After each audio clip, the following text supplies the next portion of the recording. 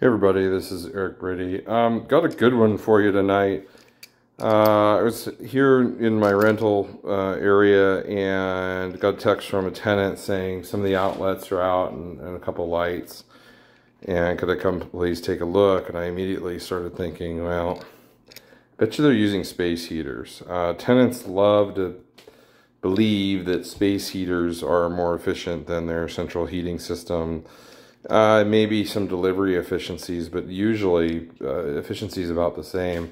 Example here, I have a Cadet wall heater. This is essentially an overgrown hair dryer.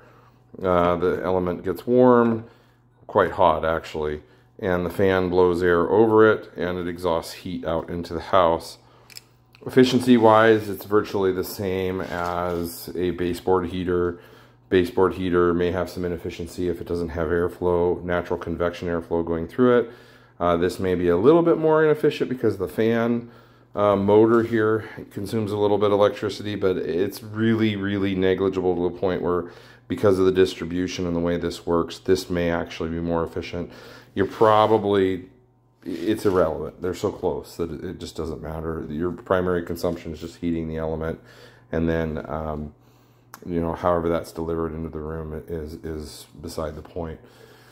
Anyway, so this rental house has a electric forced air furnace, and it's a retrofit. The house originally had baseboard heat, and it was retrofitted into a propane furnace. And with the cost of fuel, the last 2 times fuel has spiked. That's prohibitively expensive, and it's in an area where they have an electric co-op, and they have access to Bonneville Power electricity at very cheap rates, some of the cheapest in the country. And so it just made sense to have an electric forced air furnace. 1995, 96 home, and really efficient to the point where it just doesn't need air conditioning. Not really. You could get away with a small window air conditioner or something like that. Anyway, so they had a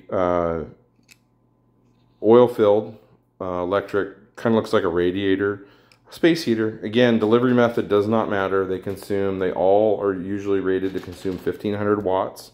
So if you take 1500 and divide it by 120, you get like 13.5 amps. So this thing's pulling 13.5 amps. These outlets are rated for 15 amps.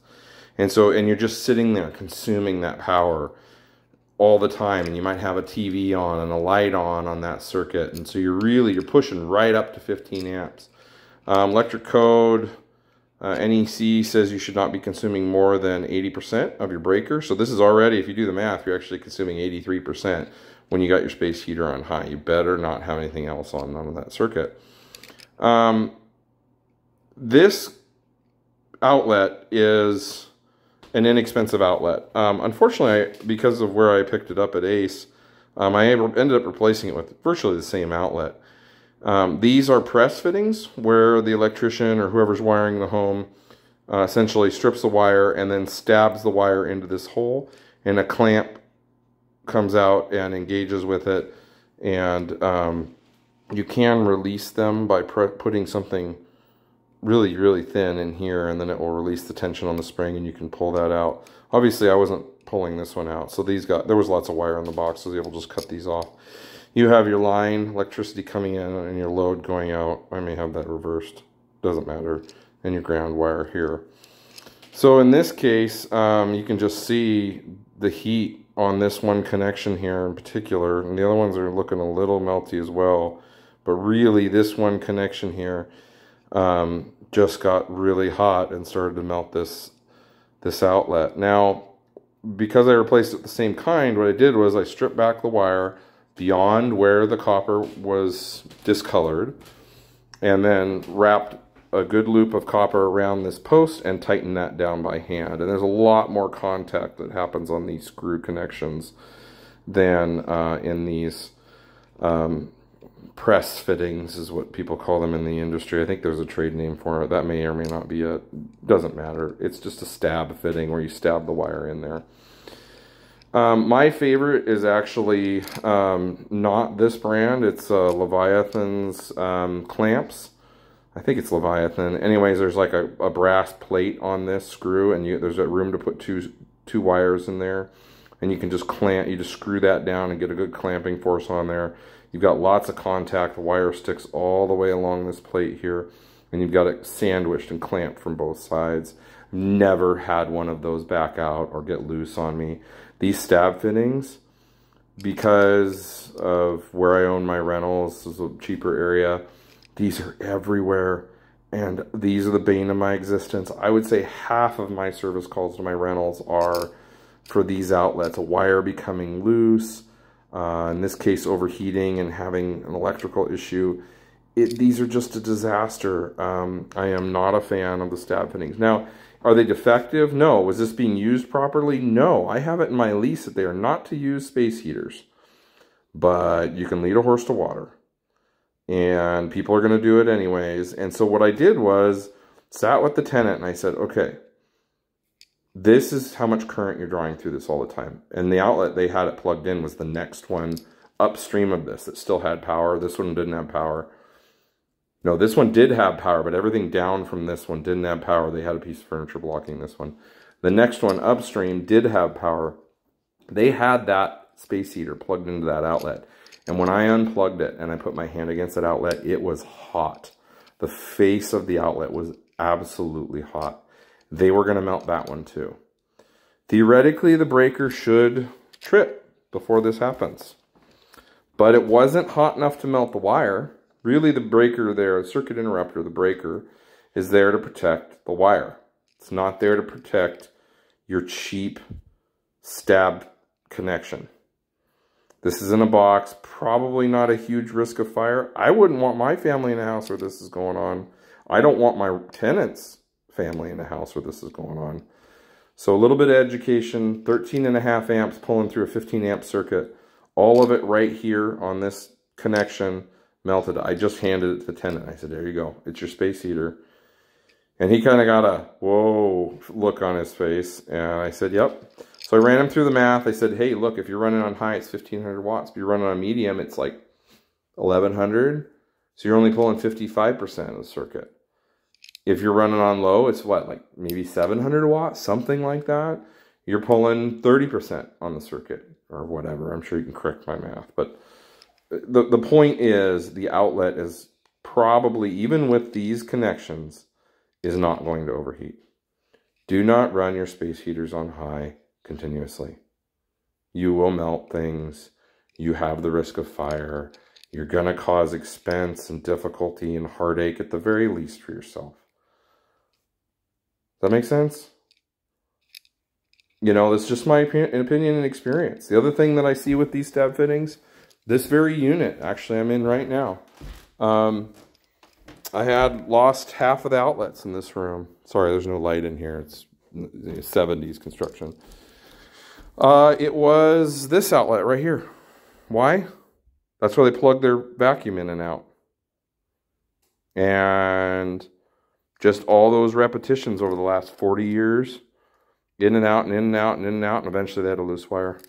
The little clamp here just couldn't hold on anymore. I do not like these. Why do they install them? Well, it's code. Well, the manufacturers have a huge influence over what's code. And I'm not saying they're being malicious. They're trying to provide a product that people want. In this case, the contractor wants to not spend an arm and a leg on labor. And the laborers don't want to curl every one of these around here. That's fine. But to me, buy the more expensive outlets, the safer option. Use the clamp style where you just strip them and stab them along the side and sandwich them down. The only labor that you have to expend there to have a better product is turning that screw. That's it. And it just makes a lot more sense. And, you know, instead of spending, I think I was at Ace, and this one was like $330. And I think at Home Depot it'd be like $350, or Lowe's it'd be like $350 for the Leviathan with the plate. There's other brands, not just, you know, particular Leviathan, but anyway, or Levion, whatever. I'm sure you can correct my brand name here. I have it here somewhere. Leviton. That's the one here. So this is a GFCI outlet, so, but it does, you know, these are more expensive. These run more like, you know, $10 or something. But here's Here's that plate. See, it's going to fall down when I turn it. See that? A little brass plate underneath the screw. And so the wire gets stabbed all the way down. There's two spots here. It gets stabbed all the way down to here. It even has like a how long should you strip your wire gauge so that they can check it there. Stab it in there and turn it down. This is safer. It's better. We should be doing this. It allows the wire to cool on the side. It's not insulating that end of the wire with plastic so that it can melt. I don't understand. There is a limit to cheaper and faster is better. This is not better. This is not safe. I'm not saying go out and change all your outlets. I didn't change all the outlets in this rental. I have it in my lease that people aren't supposed to use space heaters. They do it anyway. I'm not saying go in and replace everything. I would love to do that. I would love to have the time and energy and budget to do that. I'd have to charge more in rent. I'd have to have fewer rentals. I'd have to, you know, hire somebody to come in and do it. Is it that big of a risk? No, I don't think it's that big a risk. This was operator error. But this is the weakest point in the link. And I'm just not a fan. And that's just the way it is. So anyways, rant over. Hope you guys are having a good one. Happy New Year. I do have a bunch of videos. I don't edit my videos. I just throw them up on YouTube and hope somebody benefits from them. So what I learned was I've been really busy. So I've been like hitting the upload button on my phone, and then I've been like scrolling somewhere else or turning my screen off and walking around. I've been counting my steps and stuff. Apparently when I turn my screen off, it stops uploading. So I've been uploading videos for probably 6 months and nothing's up there. So anyways, I'll go back and I'll get whatever useful ones I can up there before I clear my phone's memory. But anyways, hope you guys are having a good one. Happy 2023 to all y'all. Yeah, Eric Briddy, out.